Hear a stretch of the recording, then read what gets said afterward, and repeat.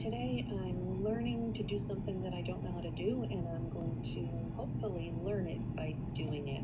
We're trying to figure out a way to put videos out to our parents of students that don't have English as their primary language, so that if we're sending instructions or if we're sending information, that they have the opportunity to at least view it or hear it or read it in their own language. So my hope is that this video, when I post it on YouTube, I'm going to turn on the closed captioning, and then I believe that we can change the language of the closed captioning to other languages. So I'm making it short and sweet, and we'll see how this goes. Fingers crossed. So today Alright, so I'm going to turn down the volume because now what I've done is I've created the video and I've uploaded it to YouTube. I've waited a little bit amount of time because it might take some time to process, especially to process the HD version. But now I've turned down the volume so you don't have to listen to my video talk again. But I'm going to go over here and I'm going to click on closed captioning. It'll put the little red line underneath it to let you know. And it's already starting to show some of the text. So when I hit play, something that I don't know how to do, and it starts putting the closed captioning in English.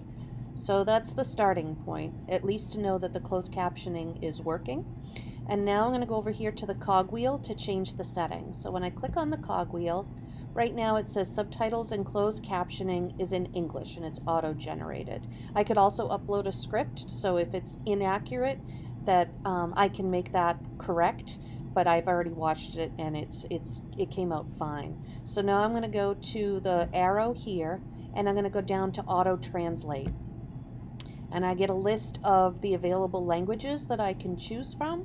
So in this case I'll click on French, and then it automatically now has changed the closed captioning to French. So when I hit play,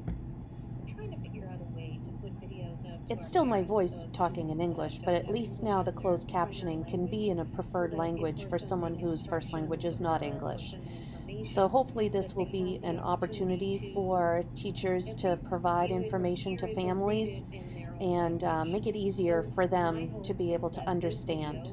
So if you have any questions, don't hesitate to reach out. We can troubleshoot together, and thanks for listening.